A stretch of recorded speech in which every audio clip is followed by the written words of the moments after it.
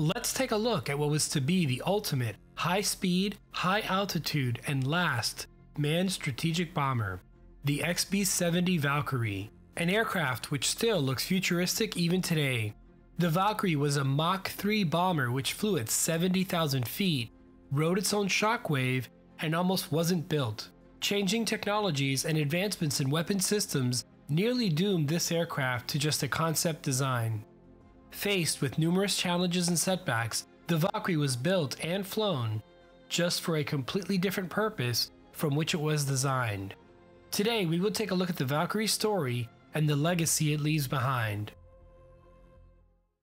A big thank you goes out to CuriosityStream for sponsoring this video. CuriosityStream is my personal favorite streaming service, a place where I can watch thousands of incredibly made documentaries. One that I've been watching recently is Cold War Hot Jets, a two-part series on the dawn of the jet age and the role it played during the early years of the Cold War. There's some great footage, and I learned a thing or two about some of the early jet bombers, along with the challenges they faced. Additionally, there's an entire section of CuriosityStream's catalog dedicated to military history, which I think you will enjoy. What's amazing is that you can access all of CuriosityStream's documentaries for less than $20 a year, which is less than $2 a month and less than other streaming services. To add even more value and support this channel, go to curiositystream.com/tog for unlimited access to the world's top documentaries and nonfiction series. Use the promo code TOG and you'll save 25% off, which comes out to only $14.99 a year. It's a great way to support this channel and help me make more videos like this one. To understand the Valkyrie, we need to understand the circumstances that led to its inception. The Cold War was perhaps the deadliest chess game ever played on the world stage.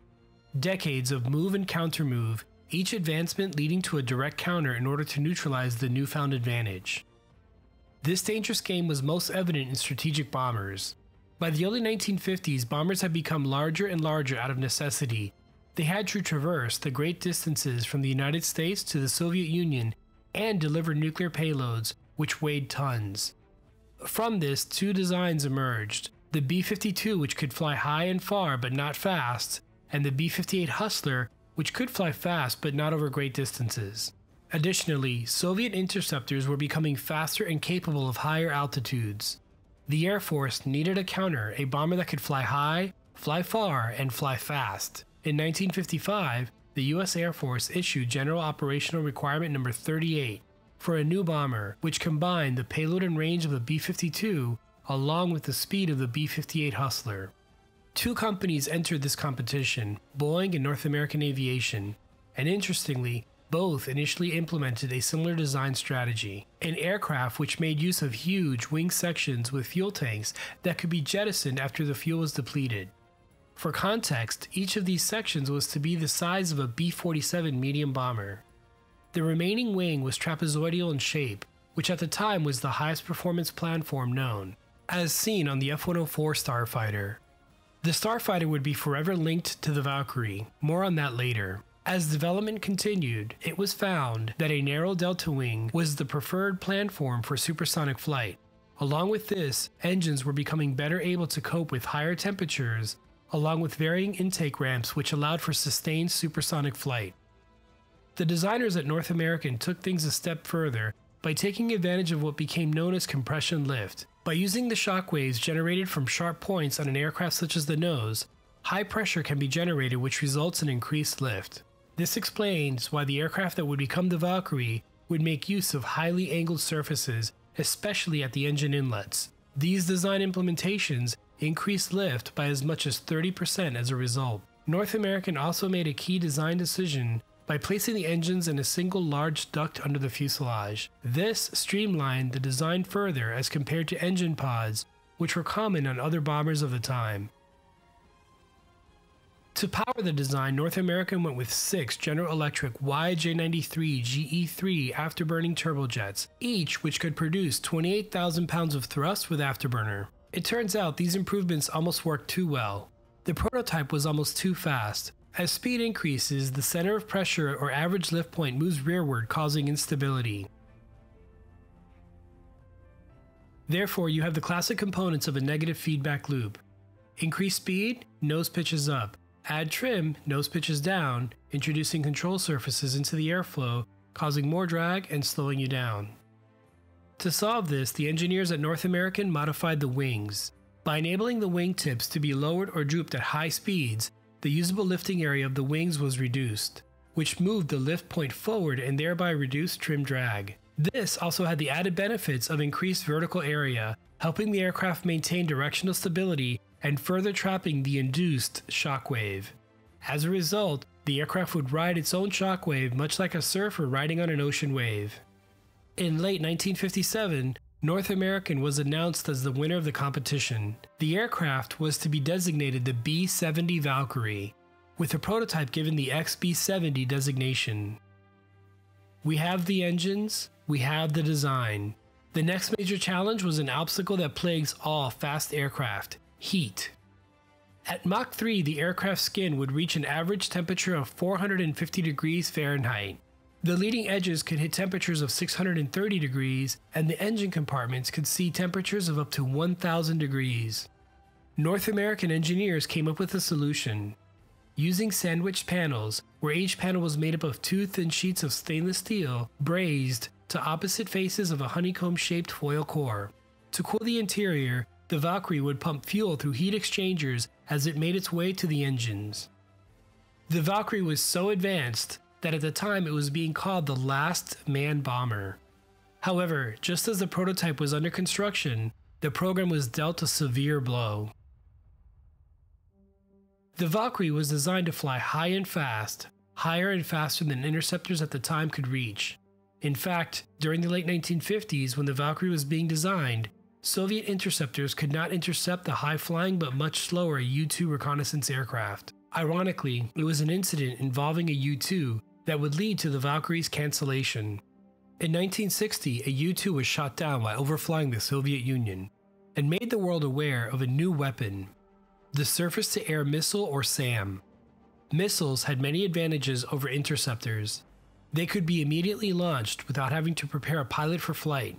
They were much faster and flew higher than any manned fighter at the time. The very advantage that the Valkyrie had been designed to exploit had been neutralized.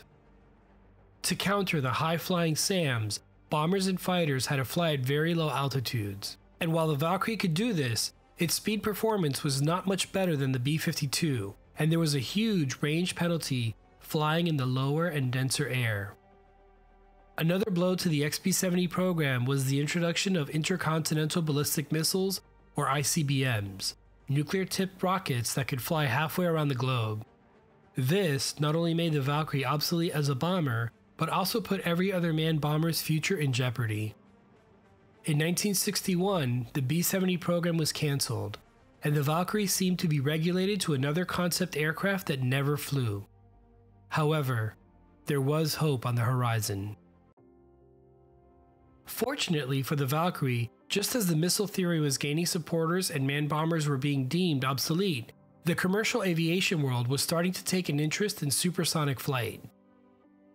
The jet age had cut commercial flight times in half compared to propeller-driven aircraft, and supersonic transports, or SSTs, promised the same improvement over subsonic jet airliners. By the early 1960s, NASA already had several SST studies underway, most notably with a modified North American F-100 and A-5A. The Valkyrie was the perfect testbed for SST research. The XB-70 already used similar structural materials such as titanium and brazed stainless steel honeycomb, and more importantly, the Valkyrie was the same size as projected SST designs. Its fuselage was 185 feet. The first XB-70A aircraft was named Air Vehicle 1, or AV-1, and made its maiden flight in 1964. An amazing and futuristic aircraft, there simply was nothing like it in the world. Throughout 1964 and 1965, both North American and Air Force pilots conducted airworthiness tests and flights in AV-1. Interestingly, a TB-58 would escort the Valkyrie during testing as it could attain speeds of Mach 2. Flight trials continued, yet despite its design advantages, AV-1 was found to have poor directional stability above Mach 2.5, and as a result only made a single flight above Mach 3. Still, these early flights provided invaluable SST data such as aircraft noise, control system design, and actual high altitude performance. These findings would contribute greatly to future designs. More on that later.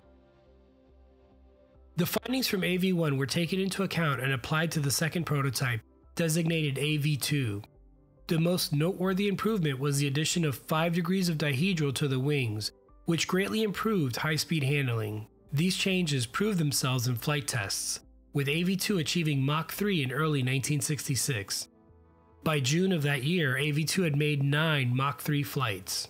Despite not being used for its intended bomber role, the XB-70 was proving itself as a valuable testbed for the commercial airline industry. Given the successful performance demonstrated by AV2, the Air Force and NASA signed a joint agreement to use the second prototype for more high-speed flights in support of the SST program. Plans were in the works to evaluate AV2 on typical SST flight profiles, along with studying sonic booms on overland flights. Then, the unthinkable happened.